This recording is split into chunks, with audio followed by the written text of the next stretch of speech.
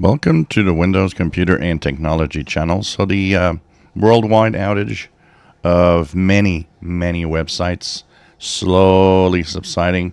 Still a lot of sites that are down, but I've noticed that I found by going on the internet about 10 websites that I go to that were out an hour ago. Out of those 10, only 2 are still out, 8 are back. So it means that slowly everything's going back to normal. And what happened? Well, we now know Google did say that a problem in the configuration of their Google Cloud Platform services has created that problem. And they're still looking into fixing everything. They said that although a lot of what is on the web is back, there's still a lot to fix. So they say that, you know, they will need more time for everything to be back to normal.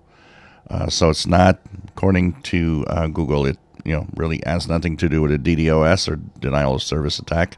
Really just a config issue. And the reason why it affects so many websites is that the Google Cloud Platform is used extensively by a lot of online websites and online hosts.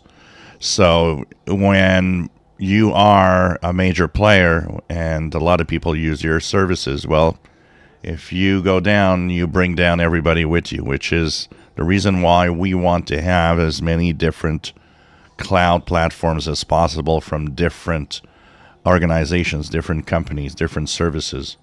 Like that, when something goes bad, it doesn't bring down everything, brings down only part of the internet. This one was very extensive. I've rarely seen so many websites affected by such a configuration problem.